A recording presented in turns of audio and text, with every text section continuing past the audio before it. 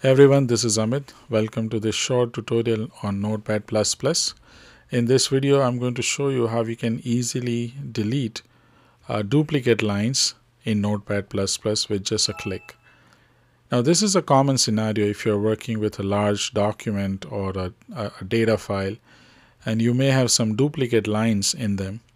Now, one way to remove those is manually searching and replacing these lines, but that may take some time.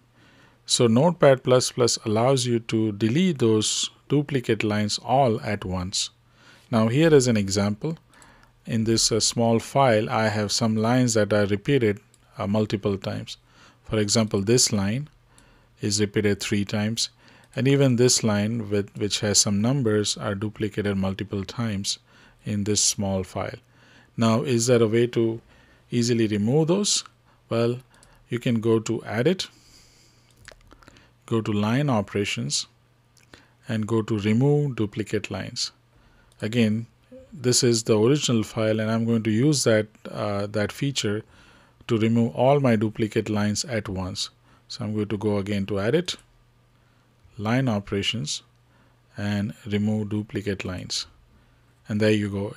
It was able to remove all the duplicates of individual lines, search and replace.